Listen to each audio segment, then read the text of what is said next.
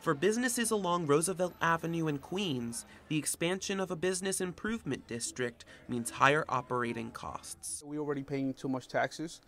We get taxed on every cent, every dollar that we make.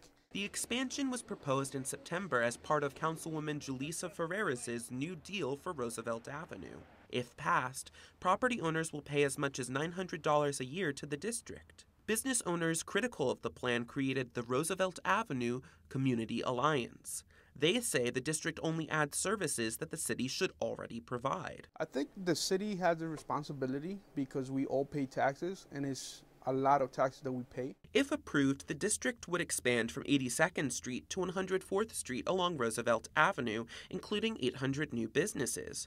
For these businesses, the district's improvements could raise property values, which for tenants could mean higher rents. And what some fear is that higher rents will force out small businesses and make way for big retailers. These stores, they say, will not benefit the neighborhood's large immigrant community.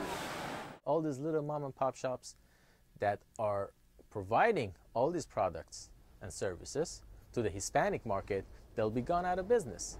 But those in favor of the expansion say that people shouldn't be worried about being priced out of the neighborhood. I don't go along with that way of thinking that making improvements in a neighborhood is going to lead to gentrification, which will lead to displacement. I think it actually strengthens the network and the community. Proponents also say this plan will keep Roosevelt Avenue from losing customers to the competition. And to do that, you need to have a cleaner, safer, more inviting commercial corridor. Business owner Monica Calderon welcomes the proposed services, including improved security. She says illegal activity, including the sale of fake IDs and prostitution, make it harder for the accounting firm she runs. You know, it concerns me because I have this going on throughout the whole day, and people are kind of reluctant to come to my office because of where I'm located. While some welcome the improvements, the Community Alliance fears that these changes will become a trend throughout the city.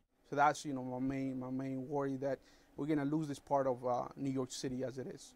The 82nd Street Partnership will send a final proposal to city leaders early next year. It's then up to City Council and the mayor to decide Roosevelt Avenue's fate. Jacob Passy, Jackson Heights.